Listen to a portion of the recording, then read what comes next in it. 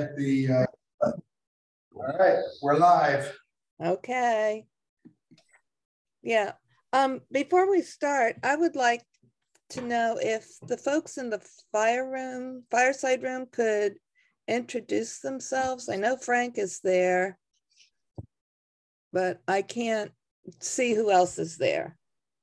Yeah, so I was briefly introduced at the beginning. I'm Luca Mella. I just finished my master's degree from Eastern University, from the Templeton Honors College. I've been here a few times, hoping to make it more of a routine in my schedule moving forward. Thank you. Lee Vogel, Liz, I'm part of the Tool Belt Yes, team. Lee. Hello. I can't see you, but I can hear you. Thank you. Well, Liz, I'm Dave Leidy. I'm one of the holes in the belt of the tool belt. Okay, Dave. Hi, Liz. Doug McBrady. Hey, Doug. Hi, Liz. I'm Tim Pretz. I, along with Sal and Frank, help organize this. And then I bring something to eat and then spend the morning trying to eat everything I can so I don't have to take much home. Thank you. Yeah. Okay. So, my plan for this morning is very, very simple. I wanted this time to be a time for you guys to ask questions, to learn about me. And then I have maybe 2 questions for you. And so I'll let you go first and ask away. I just reserve the right to say, maybe not. So Liz, I'll start off. I'd love to hear just a brief highlight of your faith journey. How did you come to Christ and your calling into ministry? Okay. So I am a cradle Presbyterian. I was ordained an elder my junior year in high school. And went to college and of course started to question things and walked away from the church for a little bit. And then when my husband and I were blessed with children, we decided to go back to church, and we went to the Presbyterian church just because I didn't feel comfortable joining Jim in the Catholic tradition. So the family became Presbyterian. We were in Charlotte, North Carolina at the time. And so we became active in a church there. And Jim and I are both accountants, and we were working there, you know, doing our little accounting thing. And then probably about 15 years into our membership at our church, a new program was started with it was a twinning relationship with a church in Debrecen, Hungary. Hungary was just coming out of Russian occupation, and the church was flexing its muscles and wanting to become a vibrant organization again. And so this church in Debrecen partnered with our church in Charlotte because they wanted to learn how to do adult education, mission, and just become a vibrant church again. And so I had the opportunity to travel to Hungary and meet with folk. And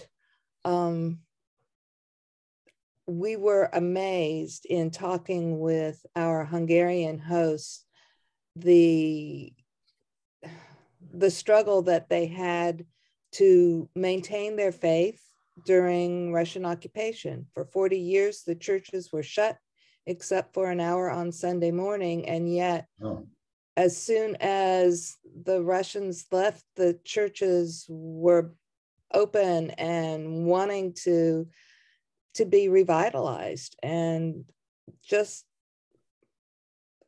we were just convicted of how we Americans take our ability to worship for granted.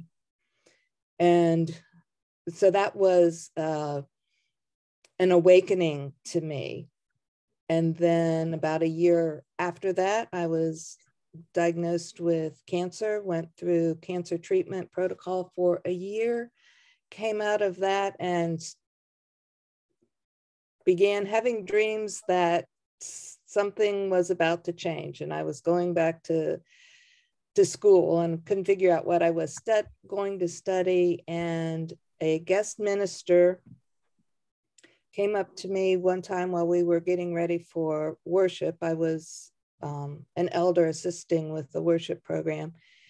And she said, I don't know you, but there is a seminary in town and it's designed for working folks, second career seminarians, and you need to check it out. And so I went home from that retreat, told my husband, and he said, well, it just so happens my Sunday school teacher is one of the professors at that seminary. And 3 months later, I was enrolled in seminary.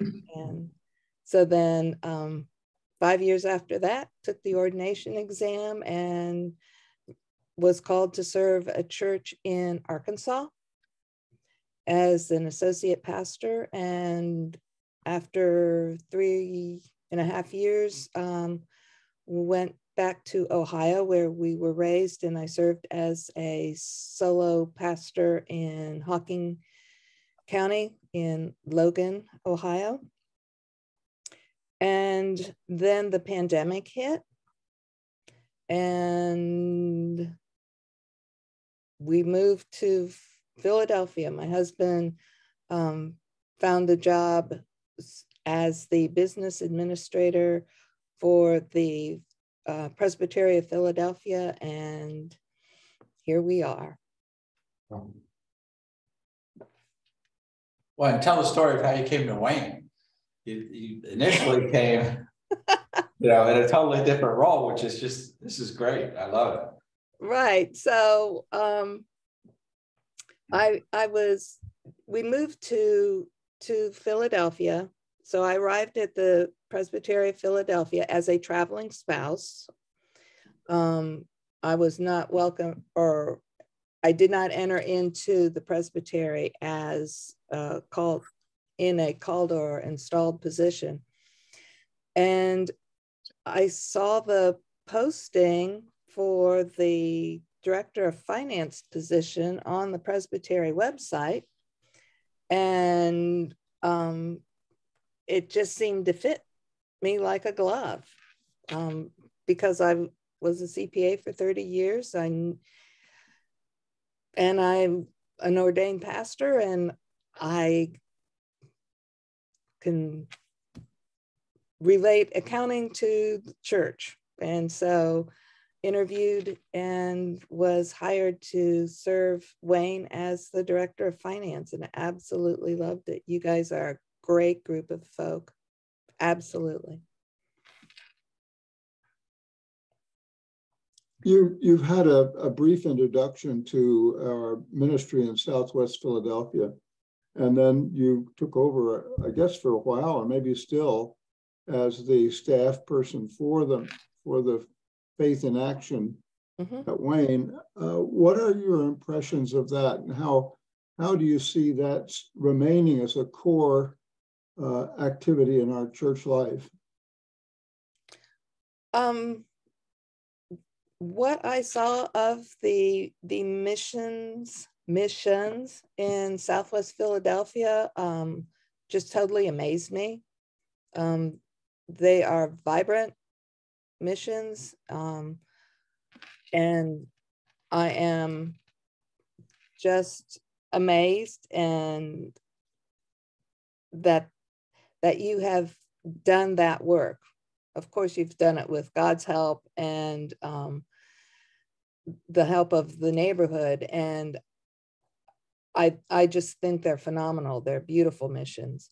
My wondering going forward is are they ready to be launched? And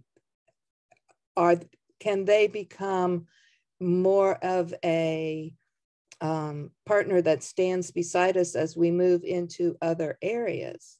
And that's just a question that, as a staff person supporting the Faith in Action group at Wayne, that I can ask. It is ultimately not my decision. That is a decision of the church, of the Faith in Action Committee, that we make with discernment and prayer.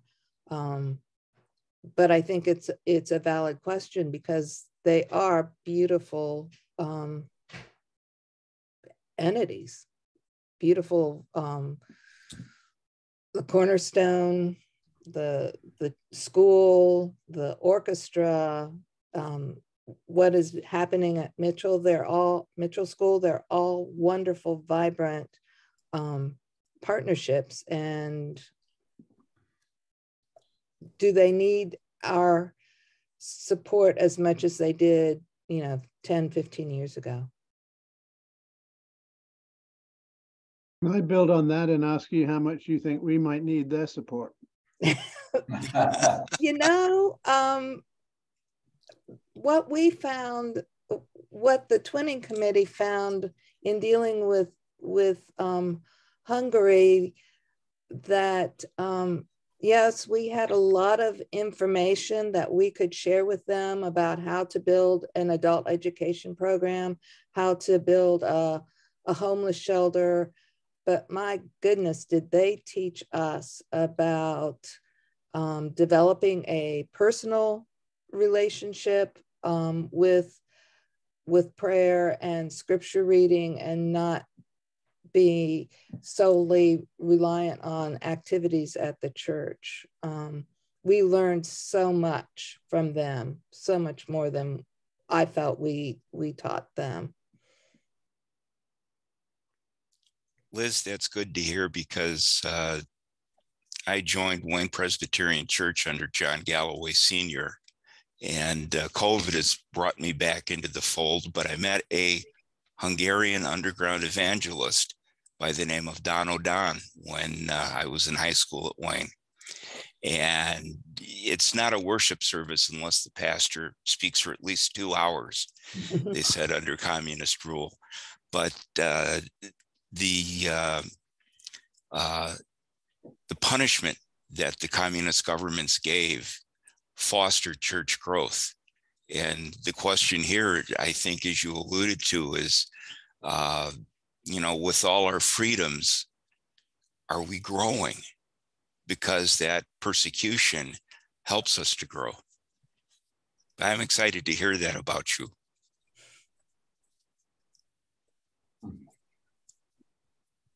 I just have to say something, that Wayne has been active locally for a long time. 25 plus years, we've been hosting homeless families in the church. 4 or 5 times a year. It requires some 50 volunteers to have that week happen. It has, in some ways, it's been invisible, because many people that come into the church on Sunday morning aren't even aware that the folks have been sleeping there that night and eating dinner that night. And we've also, our church has established local missions outside the church as well. Baker Industries was started by a couple in our church, and they're a thriving workforce development mission. The Mission to Chinese Seamen is 55 years, was started by a couple in our church. It's still going. And there are others, but one of the biggest things that went on, although I call it the mini TCP, was when we restored the community, the only remaining African-American owned community center in Radnor, the RTCA, was a multi-church effort. A lot of the stuff that we've been doing in the last few years has been multi-church efforts. I think our Faith in Action program has been more than just Southwest Philadelphia.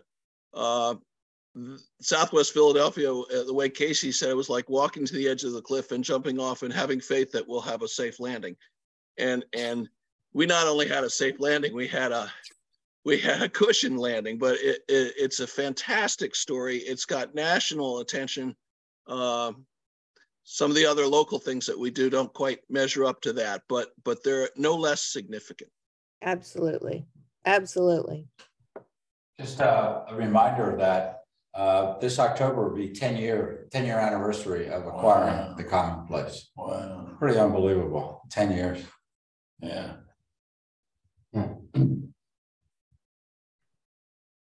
Liz, you said you had some questions for us.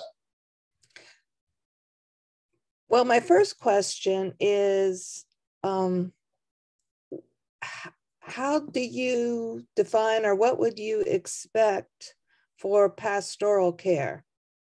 I have served a church where the pastor was really, really involved with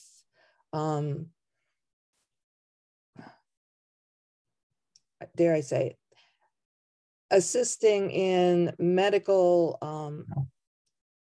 visits, hospital visits, very, very involved. And then I've assisted a congregation where it was hands off.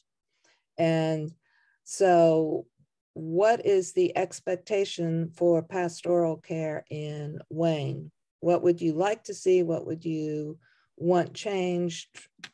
What are your expectations? Well, Liz, you raise a good point, because I think that the congregation has to decide what the congregation wants to do. Mm-hmm. Then they have to bring that to your attention. But what is the venue by which that can be done? I don't think it's through session. I think it's through congregational meetings and sitting down and say, okay, congregation, what do you want this church to be? And I don't know if that venue has been created yet. I think that may be in the process, but that's a good question. Yeah, just an observation. Mm-hmm. This church has a lot of unstated expectations that are used to judge pastors. Oh, man. And that what Lee is talking about is getting those unstated expectations on the table, because Mm-hmm. It's inappropriate to judge people by a criteria that they are not aware of. Mm-hmm. Touché. So one of the things that the Centers for Healthy Churches folks kind of came to a fairly quick conclusion on, they noted that on the PCUSA website for the last 5 years, our stated membership is 2,268 members. And that number has been static for 5 years. And they asked a few questions about weekly worship attendance and a variety of other things. And using rules of thumb that they use, said we're probably more likely to be a 700 to 1,000 person membership church. And so one of the things that breeds some underlying tension in the congregation is that we have the expectations of a 2,200 person church, but we aren't a 2,200 person church. We're probably more likely to be a 750 person church. So, one of the first jobs of leadership is to not only lay out a vision, but certainly to manage expectations, to provide realistic expectations about what's possible. Mm-hmm. So we have to learn how to act our size. I think we need to know what our size is and be realistic about it. Right. Yeah. Right. One of the things. That's not an easy job. When Mary Jo was working there, they tried to call the list. People got letters and they said, what do you mean I'm not on the list? And they haven't been in the church in years. So, it's easy to talk about, but not easy to do. Yeah. So one of the things that session decided the other night is to put together a task force to develop a census for Wayne Pres. The deacons have already gone through the list for folks 70 and older. We want to figure out how to work together with the deacons and this task force and stewardship so that we could get a fix on A, membership, B, worship attendance accurately measured, and then C, giving, what's known in the business, I guess, as giving units. But, we're working together with stewardship to figure out not only who's coming to church or who thinks they're a member, but then also who's writing a check. And those three measures are apparently like the foundation of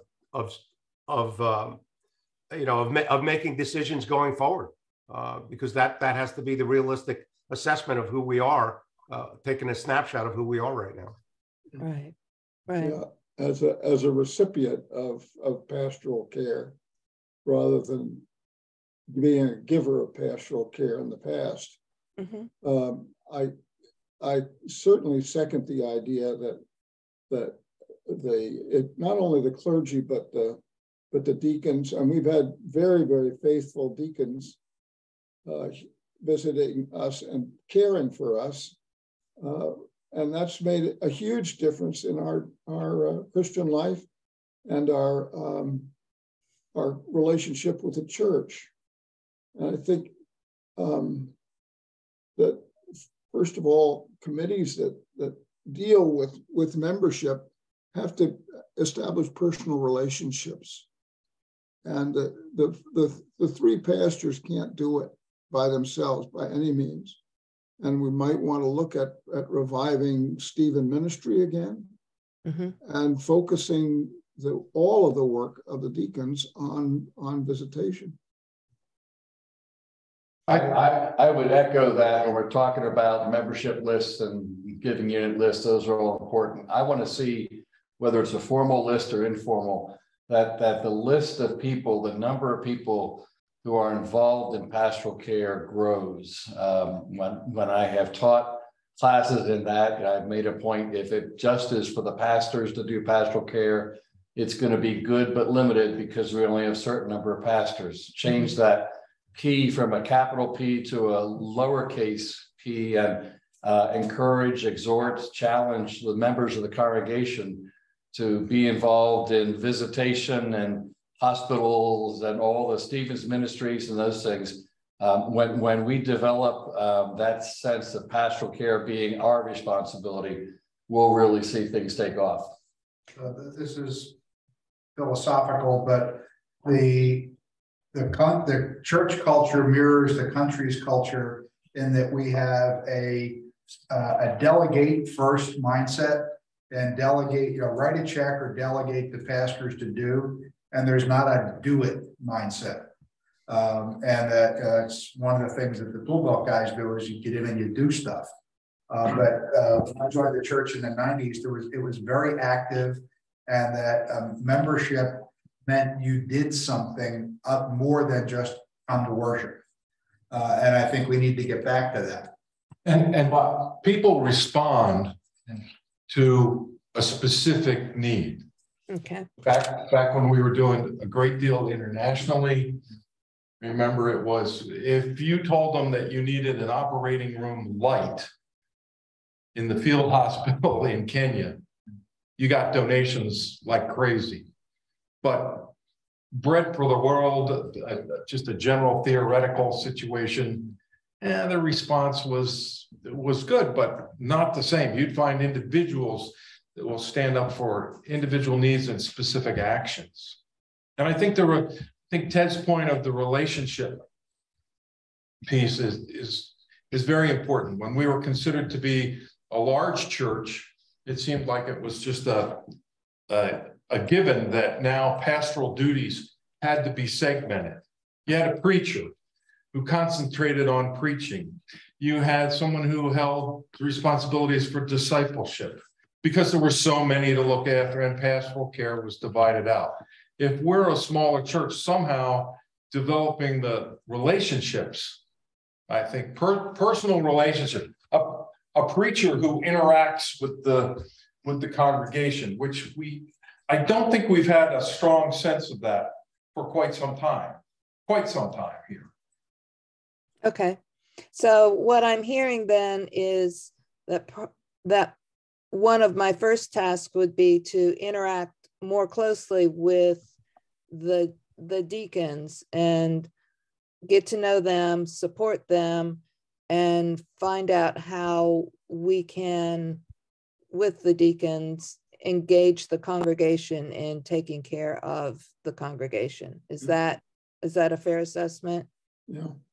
I think you need to engage the congregation. I think the deacons do the work. It's that the congregation has to start doing some of the work. Right. And they right. have to, and they have to feel that they're part of something. And I think there's a lot of things that happen in the church that people don't know about. I think the women, we should follow the lead of the women's groups. They seem to get things done. They can have a breakfast where 75 women will show up. You have 10 people sitting here for the men. But the women know how to do it. And I think we need to start listening to some of the things that they do that seems to work. Well, I also think we really did ourselves a disservice in how we eliminated a lot of the administrative staff in the office. You know, I hear the complaint that we don't have volunteers, that there are, people aren't volunteering. Well, most volunteers' relationships at the church were not with ministers, but were with the administrative staff, with the people who work in the office. And when you break that connection, I think it's really hurt a lot of our, our engagement in our church. I would build on what Lee says. Yes, help the deacons to feel more equipped and involved, but it's got to go beyond the deacons. So whether it's deacons make a commitment to make 1 or 2 pastoral care calls a month, and they bring 1 or 2 church members along with them, or I don't know how this works in a church of our size, but when a need comes up, even on Sunday morning, we take a few minutes and say, who knows Sally Jones or Bill Smith, and we'll be willing to go and contact them and update the pastoral staff how they're doing. It's something that's got to move beyond just the designated people. It's got to become congregational wide. Okay. All right. Joe Vanderveer was a great example of that. My dad spent his last years at Dunwoody, and Joe Vanderveer moved into Dunwoody with his wife, and he's not a deacon, he wasn't a Stephen minister or anything. It's kind of just adopted my dad, and he'd go over and they'd read the Bible together and talk together, and it was just it was a very much a pastoral care situation, and it was lovely to see it unfold. That's an example of an individual leaning into our faith.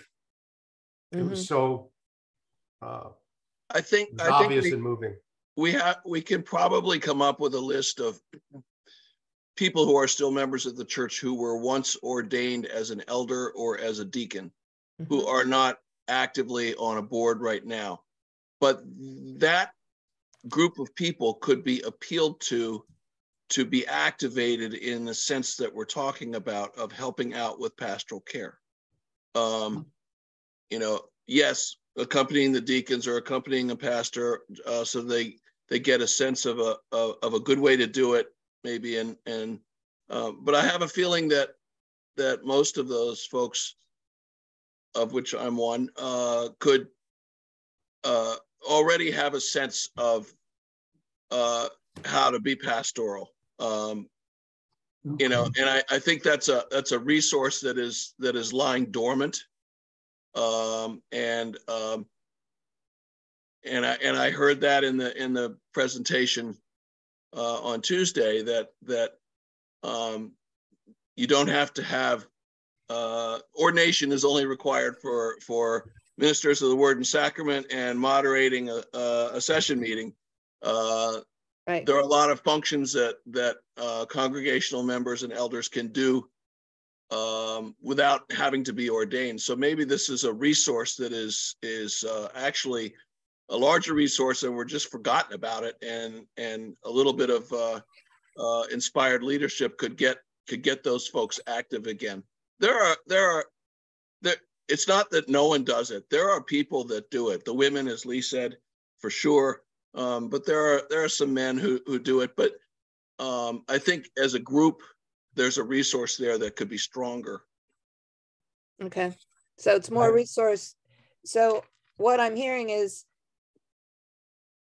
you would view my role as in pastoral care as more of resource development rather than hitting the streets 8 hours a day, Yeah, 3 days a week. You can't do it all. There's too many. There's too many. We have a fairly large population of elderly people who are seeking comfort, and you just don't have.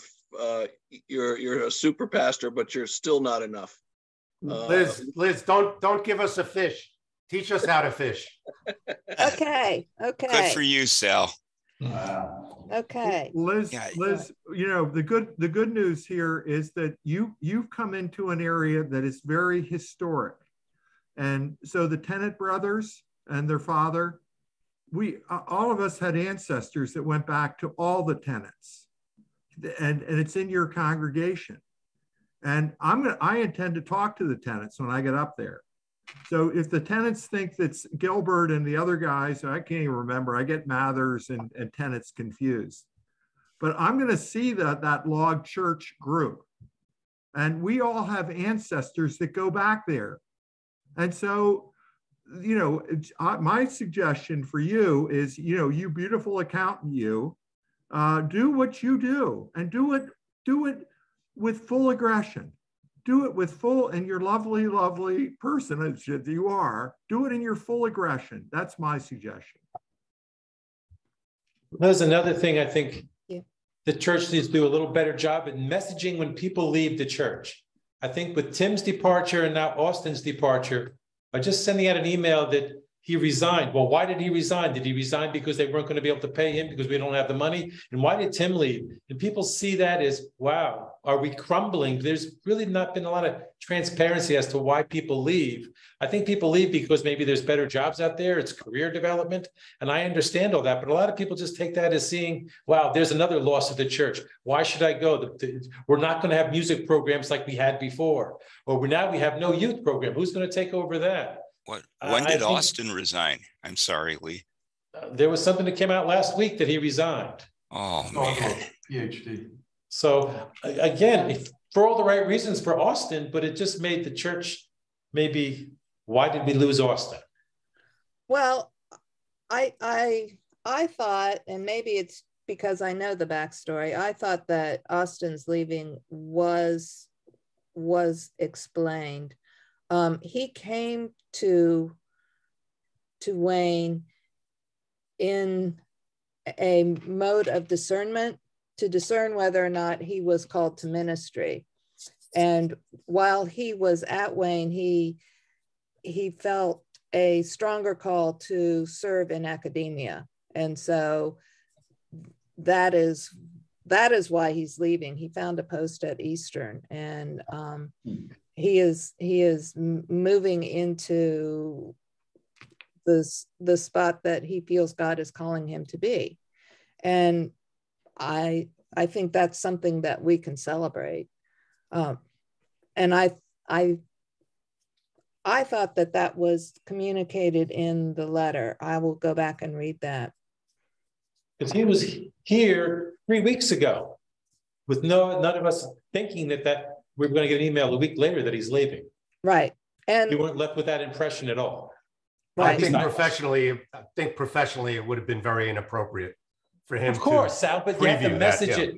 You have to message it in a way that he's going on to do something better. We salute him, and that's great. But it just seems to me, what do we do about the youth program now? Who's going to take over that?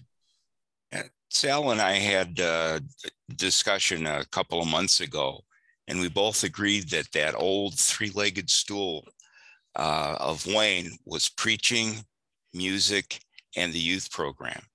And the music in the youth program is why I'm back again, because that was a very important part of my high school days. But you know, the preaching is good. We don't have a senior pastor, or you don't have a senior pastor. Your music director left with 2 weeks notice.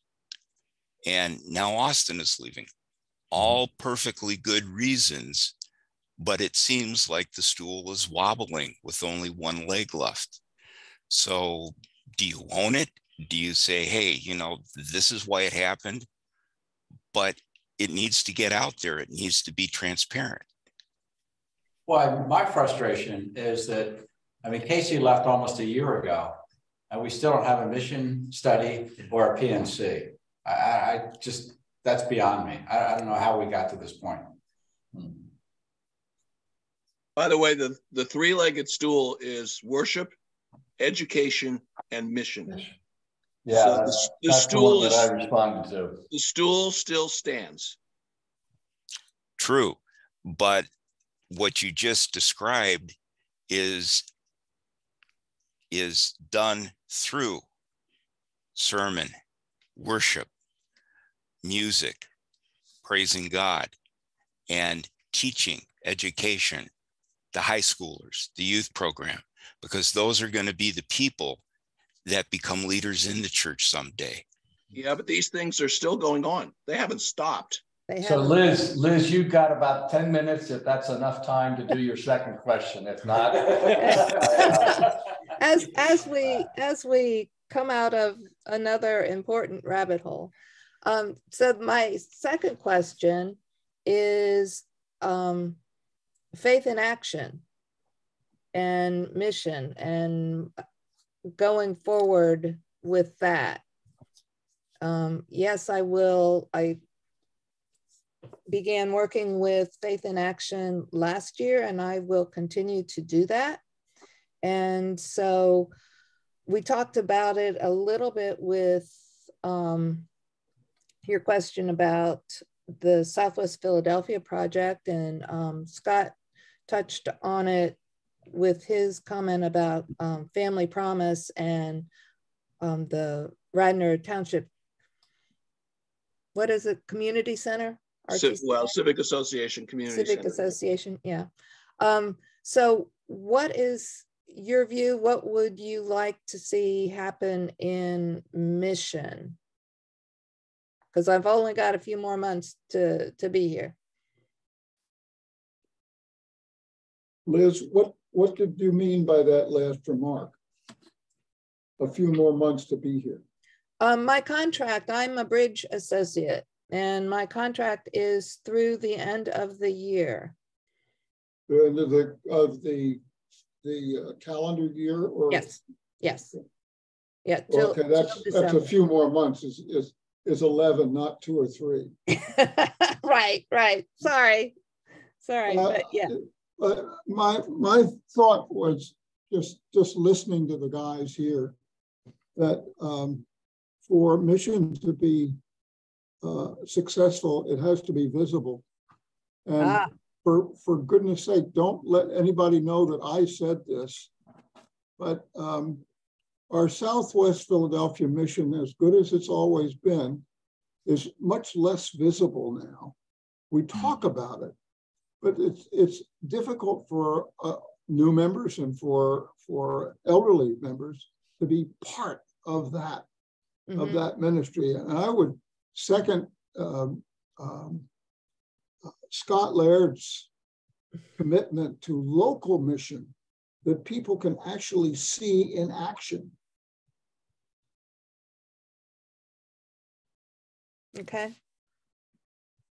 Yeah, I mean, we used to have Saturdays of service. I mean, they were very effective in getting people engaged in mission because we'd get together and we'd go out and we'd serve. Yeah, that hasn't happened in a long time. But that took a great deal of effort. That took either congregational members or those in the youth program or in mission finding local needs who had activities that a number of unskilled people could contribute their time to.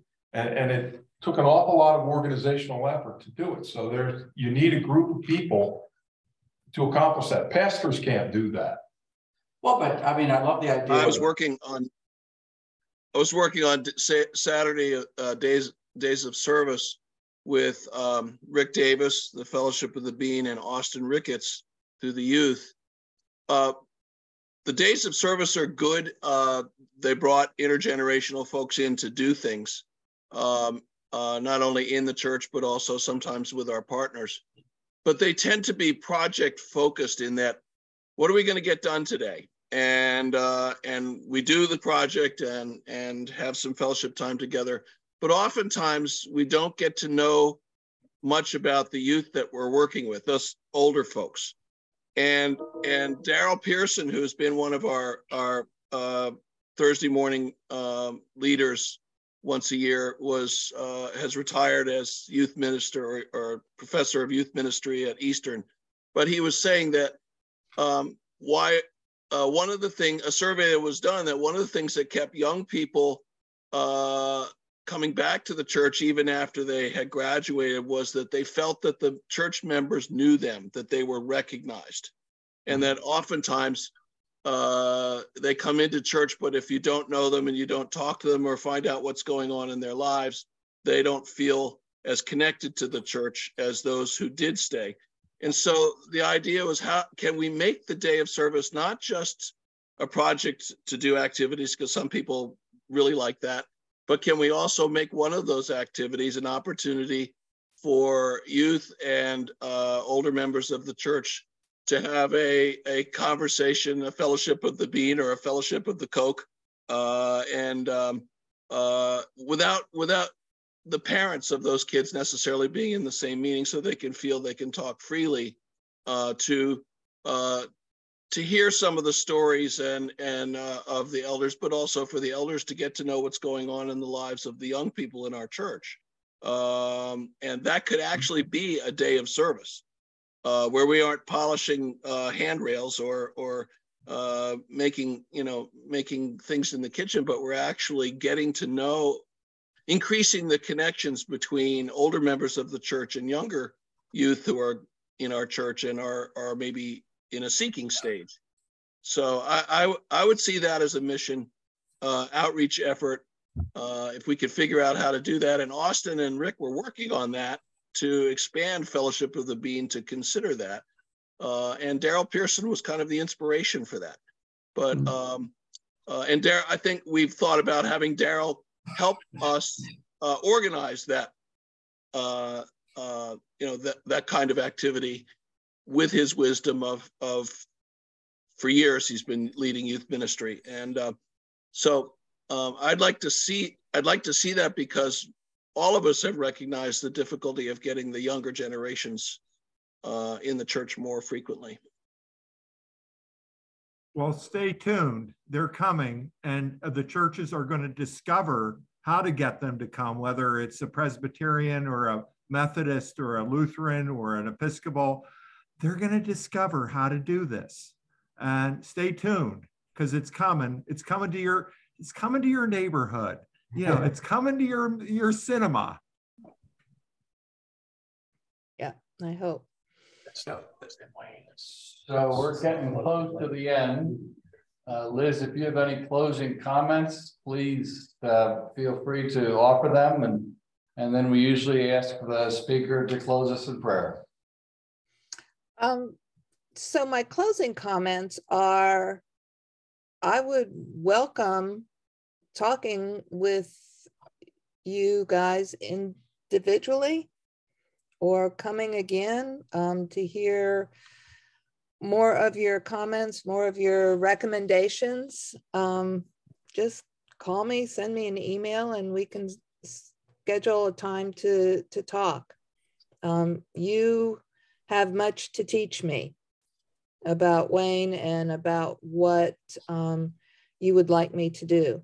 I am your servant. That's what pastors are. So please call. Please talk. I think something to keep in mind here is the stage we're in involves critical thinking, but critiquing doesn't necessarily mean dislike. And I think it's important to keep that in mind. Mm-hmm. Mm-hmm. Which is counter-cultural again right now. Absolutely. Indeed. It doesn't necessarily mean division, It means you've noticed something. We're all still Right. here. Yep. Liz, So- have a lot of fun, will you please, in this endeavor that you're going to take on? Please do. We want a big smile on all of our faces, and you're magnificent. So thank you. Well, thank you. Thank you. So, fellas, I just want to say what a pleasure this has been. You guys know how to worship better than many trained worship leaders. So thank you for your prayers. Thank you for your inclusion of silence. Thank you for just inviting me and being so welcoming. I would be willing to come back any morning. So let us pray. Holy and gracious God, we thank you for the many gifts that you have provided for your church. I thank you for these men, for their commitment to you, for their commitment to their Bible study class, for their commitment to each other, and their commitment to your church. May they teach members of the congregation, may they teach the staff that has been assembled to lead the congregation. And may the congregation and the staff be willing to listen to their wisdom. Holy God, we ask that you send us out into the world that so desperately needs your love. Help us to remember it is you whom we serve, and equip us to do the work that you have called us to do. Amen. Amen. Well, thank you for your gracious words and your